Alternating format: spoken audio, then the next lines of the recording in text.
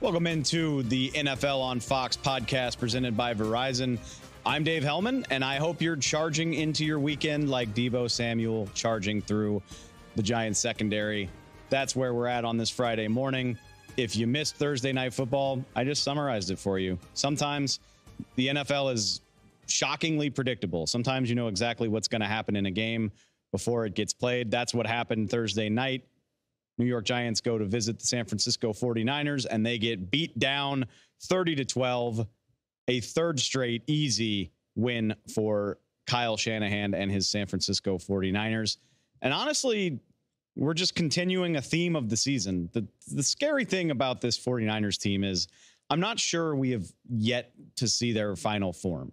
This is still a team that is, in my opinion, not completely clicking the way we've seen them do before. And that should be a scary thought for the NFL, certainly for the NFC, because, again, they win a game at home by 18 points against the Giants.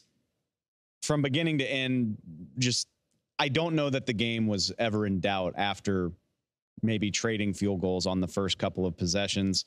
Brock Purdy continues to do this Brock Purdy thing where throughout the game you say, I don't know, man, not really looking dynamic, not really looking as sharp as he could. And then the game ends and you see that he's got 310 yards, threw for 2 touchdowns, didn't turn the ball over, had a wonderful completion percentage.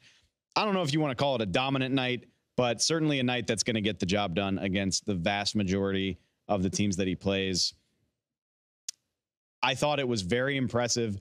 Wink Martindale, Giants defensive coordinator, known for bringing blitzes, known for putting pressure on quarterbacks. He went after Purdy. He blitzed him a ton. I saw on social media during the game that Brock Purdy got blitzed more in this game than he had during all of his starts during the regular season last year. It worked. Brock Purdy, again, looked off, had 2 or 3 turnover-worthy plays on the first possession of the game. Kyle Shanahan kind of adapts and lays out a very quarterback-friendly game plan. You see a lot of short passes. You see a lot of yak. Deebo Samuel finished with 80 yards of yak in this game. Absolutely took it over. 6 catches for 129 and a touchdown.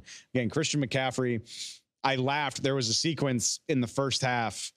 Brock Purdy converts 3rd and 15 and a 3rd and 13 on the same drive without throwing the ball past the line of scrimmage, dumps it off to Deebo Samuel and Christian McCaffrey and lets them get the job done.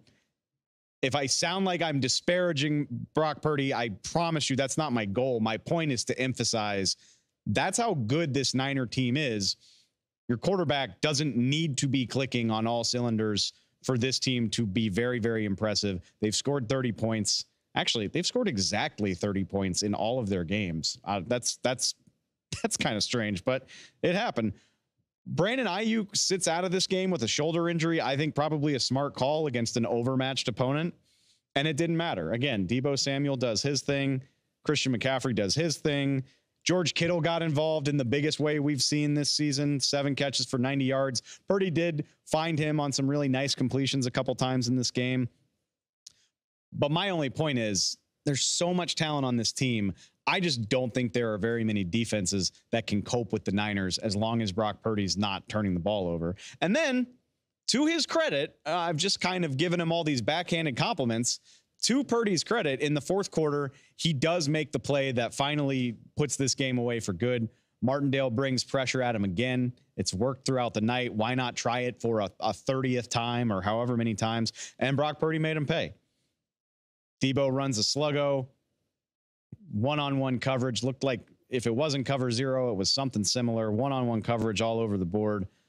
And Purdy lights him up for a touchdown to put the game well out of reach. So, again, if you're taking care of the ball, hitting 2 or 3 shots like that a game and letting your stars do the rest, this is going to be a very hard team to beat. The Niners really haven't broken a sweat to this point in the season. Meanwhile, on the other side, this looked exactly like what we predicted it would look for the New York Giants. And I don't really blame them. This is a tough spot. On the road, on a short week, ravaged by injury. Your best offensive player, Saquon Barkley, is out with an injury. Andrew Thomas, the left tackle, sits. Ben Bredesen sits. And yes, as a matter of fact, going against one of the best pass rushes in the league, the Giants offensive line looked like it was missing multiple starters, completely overwhelmed. Daniel Jones had no time. It's not even like the Niners racked up a bunch of sacks and a bunch of gaudy numbers. Daniel Jones is incredibly athletic. He was able to get away from pressure, but the Niners still hit him 6 times and sacked him twice. He was getting rid of the ball fast. And when he was under pressure, the ball wasn't going anywhere. Some bad overthrows, a bad performance on third down, 3 of 12 on third down. Just, again, couldn't get anything going. Can't find a semblance of a running game without Saquon Barkley. No offense to Saquon, but I imagine it wouldn't have looked that much different with him in there. This is just a loaded 49ers team. So we see where this goes from here for New York. Not the season, or not the start to the season they envisioned, but, and I hate to sound like I'm letting them off the hook, but I think this was expected. You start your season against Dallas and San Francisco in the first 3 weeks of the season.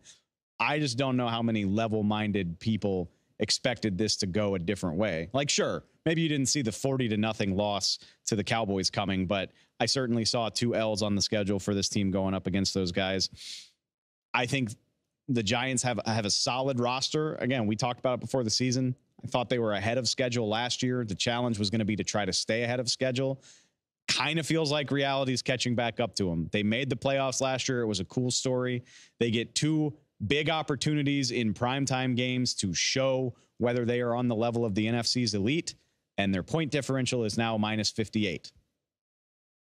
It just is what it is. Point differential doesn't decide where your season's going in week 3. There's plenty left to play for, but it's just a stark reminder of where they stand compared to the teams that we knew going into the season were going to be really good. They get a weekend off to get healthier, and they need it. I was sitting here trying to come up with a feel-good storyline for the Giants. Say, hey, you get the weekend off, you get a long time to rest, you get Saquon back, you get Andrew Thomas back.